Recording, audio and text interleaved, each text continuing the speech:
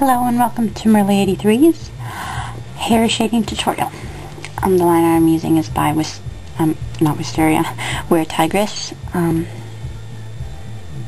They're free to color and stuff and use, as long as you give her credit, which I am. There we go. We're going to be using the same settings as in the my first shading tutorial. So a relatively large brush, something around 12 opacity for your paint brush, and you're going to need your layers dialog up. Make a new layer for your shading and color the part that you're going to be shading. Oops. Paint bucket in the part you're going to be shading. There we go. We're going to be shading the hair. I just did that for contrast. There we go.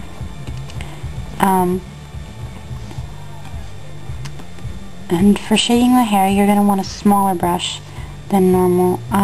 Like say like a 6 or something, depending on your line art size. This is actually relatively a good canvas size. And you're going to want to figure out where the flow of your hair goes. So when you pick your pieces out, you're just going to so if your lines end here, you're going to extend your lines in shading. And I'll show you how, and you just keep doing that. You don't do everything.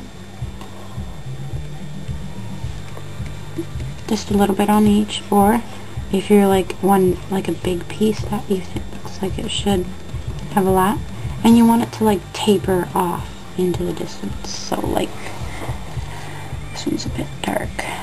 Lighten that up with my eraser. There we go.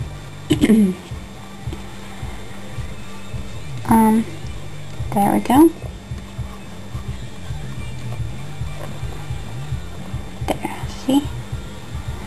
And this one, you can make it really long because it's farther up. Here we go. And when you come to these, you're just going to want to put a little shading on either one side or on both sides.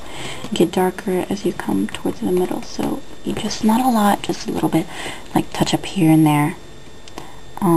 Yeah, okay. For a moment there, and if you have something like this, you're going to want to barely connect them there.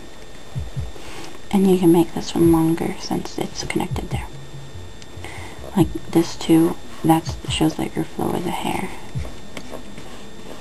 And you can add just a little bit of shading, not a lot, on your edges here. Can you see? Yeah, okay. Just wondering, because I'm just blurring this up a bit. There we go. Just so it's not so hard. And if you put something too generously on there, just blur it up a bit, just a tiny bit. It'll look a lot better than you think. There we go. And we'll add some more shading after you put in some of the highlights.